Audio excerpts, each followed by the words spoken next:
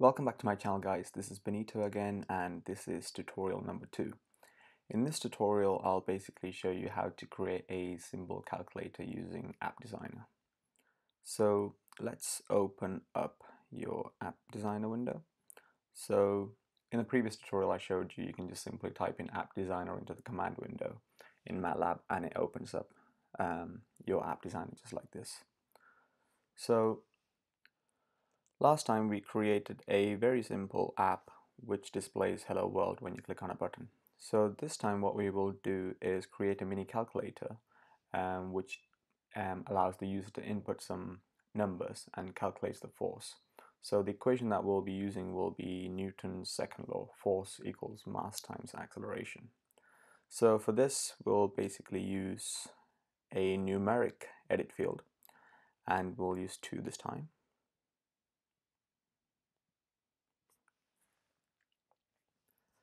So simply drag 2 edit fields into the UI figure. So as you can see, all the components are added here. So what we will do is we'll ask the user to input the mass in kilograms and the acceleration in meters per second squared. Okay, and then we will put a button which we will double click and rename to calculate. So when the user presses this, we should get the force. So we need to drop another field which is basically going to be the force. So the user can put in 2 numbers here, and then when they press calculate, we should get the force. Okay, so similar to last time. So if we, I'll quickly show you how to align all this stuff because I like to do that. So you can do apply vertically, which is spacing. So we can apply vertical spacing, so it evens out the vertical spacing. And then we'll do align to the right. So it aligns everything with this line. Okay, now just need to add the units here, Newton. Okay, so similar to last time, we will right click and then click on callback and callback again. So now we can basically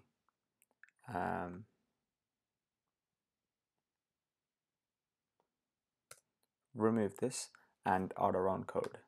So you can see, similar to last time, we have a calculate button value changed callback in the callbacks category.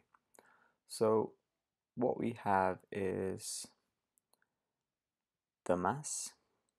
So we will say, we'll assign a variable to each of these edit text field values. So we will say mass equals app dot mass. If you press tab, it should show us the options. So you have the label, which is the actual label here, and then you've got the edit field, which is the actual field. So we'll click the edit field and then dot value and then tab to finish off. So mass is defined as the value which is inside this text box. Similarly, we'll do acceleration, X for short, then equals app dot acc tab and get the edit field dot value semicolon. Now we'll do force equals mass multiplied by acceleration and then semicolon, and then we will say, so this calculates the force, then we need to display this force value in the text field, the numeric field, which is called force and edit field. So we'll say app dot force then edit field dot value equals force. There you go. So we'll just get rid of these spaces Okay, and if you like to add comments, it's similar to Matlab. You just use the percentage sign and then say force or Newton's second law, F equals ma. Right. Also, you can change the name of the edit field if you like, but I've just kept it as the same as Matlab defined it to be.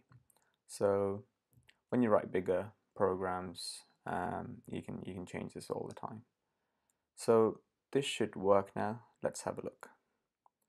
So if we click run,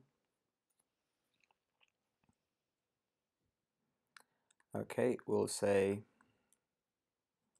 the mass is 10 kilograms and the acceleration is 10 meters per second squared. So when we click calculate, we get 100 newtons, which is correct. So this is a very straightforward method.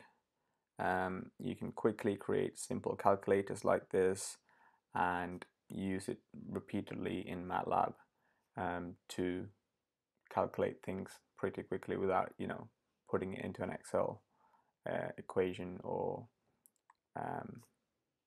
any other method that you're currently using. In the next video tutorial, I'll also show you how to compile this app so you can get it in the Matlab's apps folder. So you can compile the app that you've just created, and then you can basically display here. So you can see this is something that I created previously, which is like a storage calculator that I use quite frequently.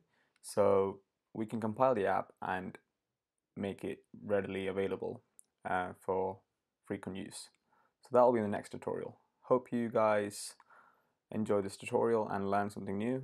And stay tuned for the next video.